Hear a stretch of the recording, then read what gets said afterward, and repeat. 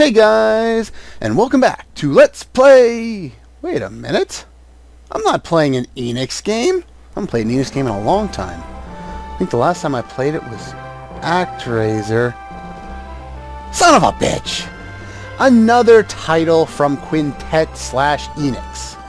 This is Illusion of Gaia, and this has one of the strangest plots I've ever experienced in my life, and it's a pretty fun game. So we're going to start on this one. However, I do want to wait around on the menu screen to start the little opening sequence, demo, whatever you want to call it. And it takes a while to show up.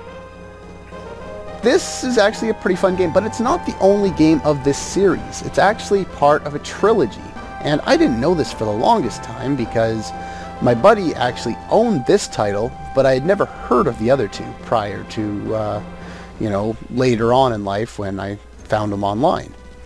I'm not very good at either of the other two. I've only actually played the first one, which is called Soul Blazer. I'm sure a few of you know that, but yeah, this is the second game in the Soul Blazer Trilogy, starting with Soul Blazer, and then Illusion of Gaia, and then Terranigma. And Terranigma was only released in the PAL region, or in Europe. And so I have no experience with that game at all. Soul Blazer I at least tried, but I just wasn't a big fan of how the attacking worked. And it just seems drastically inferior to what I remember playing from this game, so I never really got past the first 20 minutes.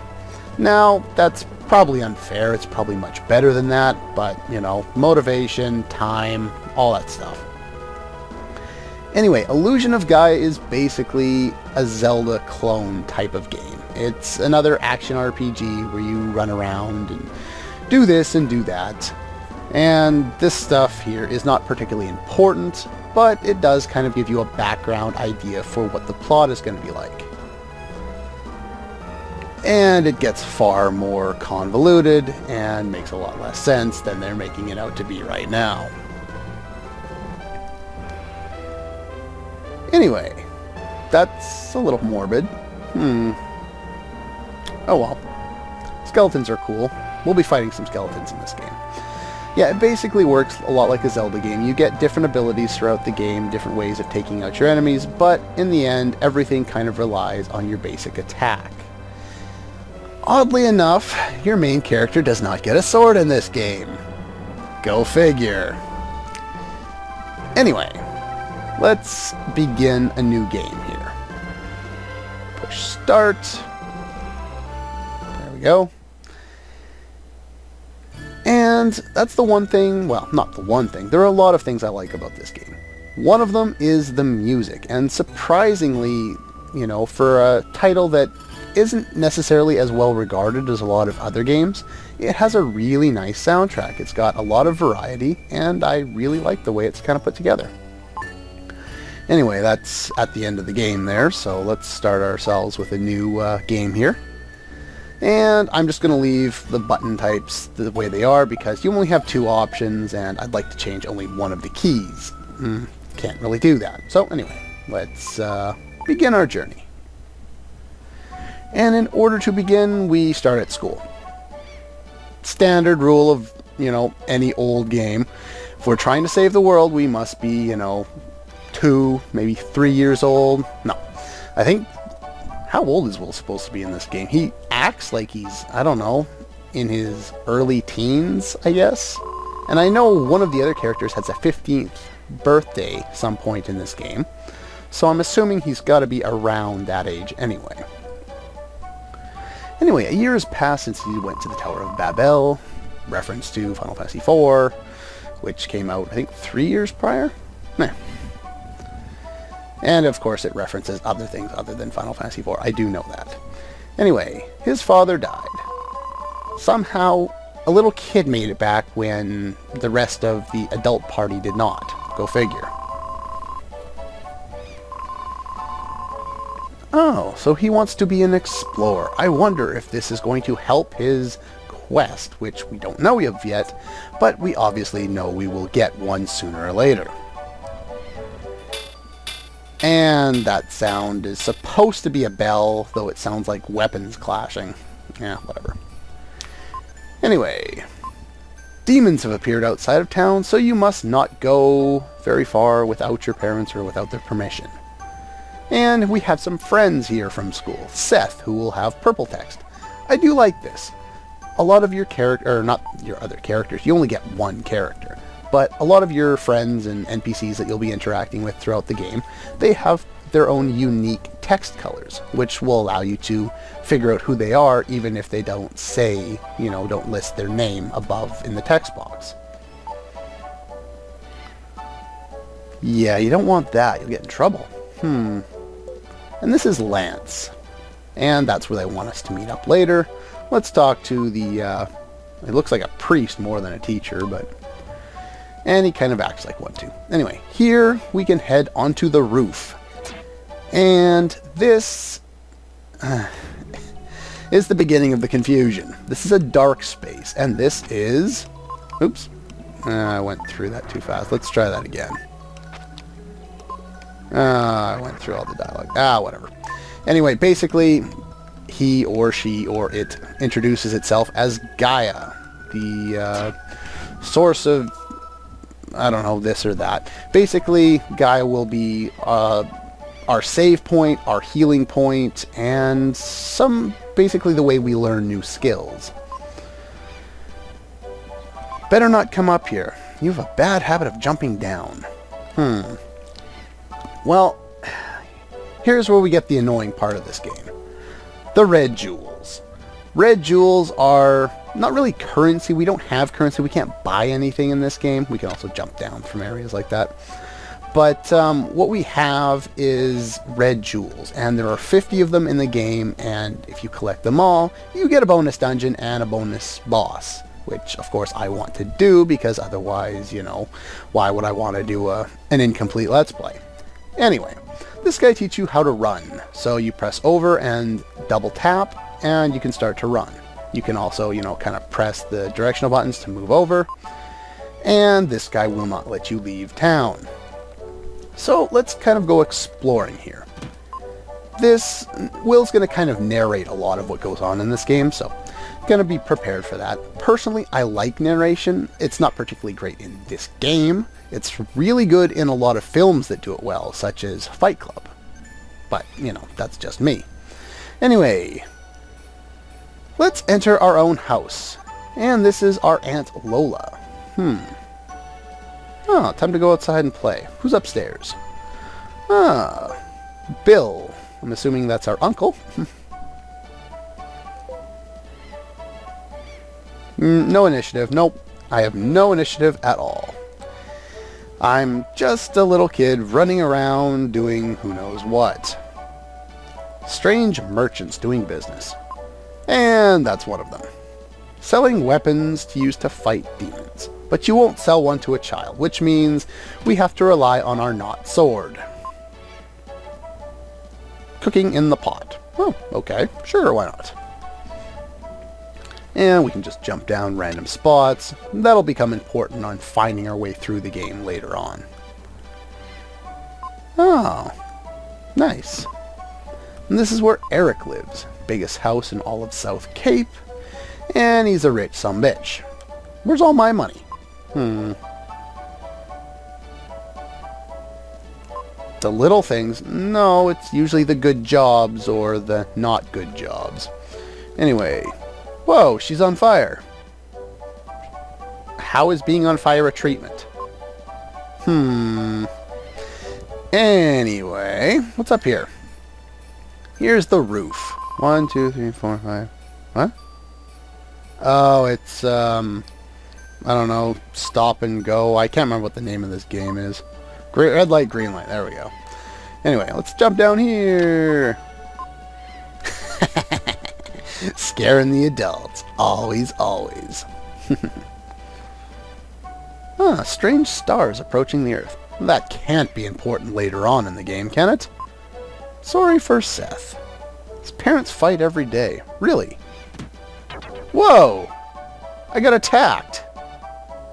And that's Seth's house. Okay. Apparently, his parents don't get along all that well. Oh. I wonder if he's wasting his money gambling or at the bar or something. Well, that's kind of depressing.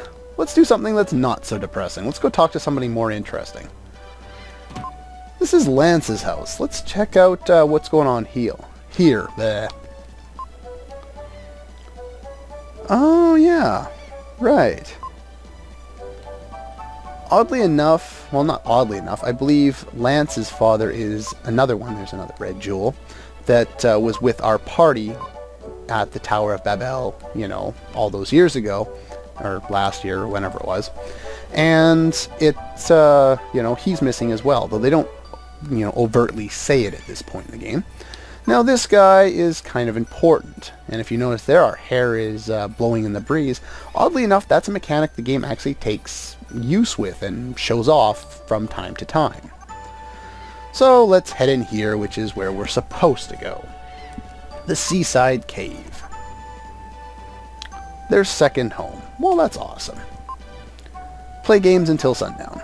What are you playing? Playing cards. Okay, what cards are you playing?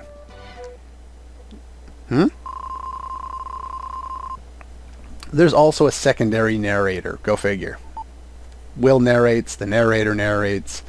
That narrator usually just explains how things are happening that Will wouldn't be able to know, kind of thing, you know. Oh, you hit this button, so you heard something opening in another room, kind of thing, like you would, you know, see in a Zelda game. The Princess of Edward Castle has run away.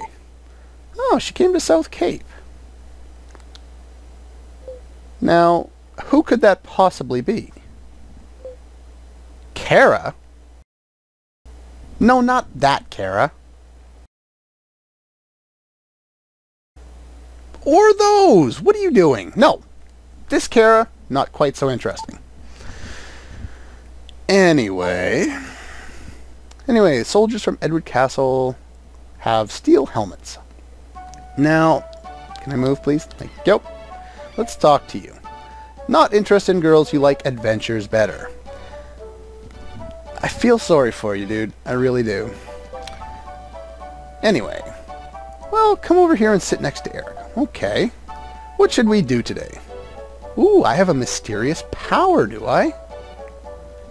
I'm assuming these people have all seen it before. This is just, you know, exposition, but, you know, it really just kind of seems awkward having this kind of text here. But then again, it happens more than once where they just kind of throw exposition in there for no reason. Okay, so anyway, we can move the statue by spinning your flute around like a baton. A long way? Well, we can't move it a long way. We can't move it past that rock. Anyway, push it and use the L or the R buttons. You do not need to do both. However, you press one or the other and you can move a statue. Next, time to pick a card. Okay. Watch is beeping. Anyway, now who's going to put down some cards? 4 cards, and what are we supposed to do with this? Pick the one you think is the Ace of Diamonds. Save state. Let's see. That one. And that one. And that one. And that one. Yeah, they don't make it very difficult. Yes, he has a psychic power or some kind of, you know, sixth sense kind of deal, which will help him throughout the game. That spinning baton thing is actually something that can block projectiles, and that is quite useful down to one of the super bosses in the game. 5 senses. And yes, I already said that. Too complicated for you to understand. One more game. Okay. And their dialogue becomes the same. If only you could do that. Oh well. Anyway, now I'm going to... Basically, there is a situation... Oops, that just said it got dark. Unfortunately, as soon as you exit buildings or areas or enter into them, it'll have, you know, a little icon at the top to show you where you are, you know, some text there, title. and then it won't, you won't be able to move, and if you press down or up or whatever it is to move, you'll often skip by the dialogue, and I'm probably going to do that a reasonable amount in this game, and I apologize in advance for it. It's really annoying, but I never seem to remember. Anyway, that fisherman, if you zone in and out of here enough times, will end up over here, and he'll have a pot, and I'm just going to do this off screen until I happen to get him, and then we'll resume. There we go. Wow, did that ever take a long time. Editing is a great thing, you didn't have to watch that, but this can take a very, very long time to get him to spawn here, for whatever reason, and I don't know how anyone figured this out, considering how long it just took me. Probably took me about 3 minutes without using fast forward to zone in and out over and over again until this happened. Anyway, once he appears here, we can get a red jewel. Now, you must do this now. And this is one of the really annoying parts about this game. Red jewels, especially the early ones in the game, the first 20 or so, are missable. Permanently missable. So you must do things, must get them right as soon as you can. Do not, skip over them until later. If you're having troubles, consult a walkthrough or watch the video, because I'll be able to find them all anyway. Lifted the strange teapot. Anyway, yeah, so he finally caught the thing he was trying to catch. Now, in order to do anything with these red jewels, we need to head not this way. We need to go up here, and over here. And we'll go head down here and talk to this guy. This is the Jeweler Gem. He is the one. I don't know why it says he controls the 7 Seas. That might be a reference to Soul Blazer, because I know he does have a part in that game, though I won't say anything about it until later because I don't spoil things. But yeah, it has no bearing to this plot at all. Anyway, what's your business? Sure, I just wanted to see you. Oh, once you hold up all the red jewels, you'll have to come running to my place. Okay, so basically, yeah, he collects the red jewels. You give him the red jewels, and based on the list, you get a certain item or power-up. Looking at his inventory here, we just got the herb for getting 3 gems. Once we get 5, we can get a point into our defense, and then an HP boost, and then a strength boost, then an upgrade to a power we don't have yet, another upgrade to a power we don't have yet, and finally, at the very end of the game, we get access to his secrets, which is pretty cool. However, you want to kind of keep up appearances, and as he says, he's a master of disguise. No clip from that turtle movie thing, whatever. Anyway, yeah, so yeah, he'll be in other villages and he'll look different. So you want to talk to everybody when you get there so you can exchange the items with him. But anyway, what's all this talk about the Princess Kara coming here? Let's find out. Wow, long video. Let's find out next time. Anyway, that's all for this episode, and I'll see you guys next time.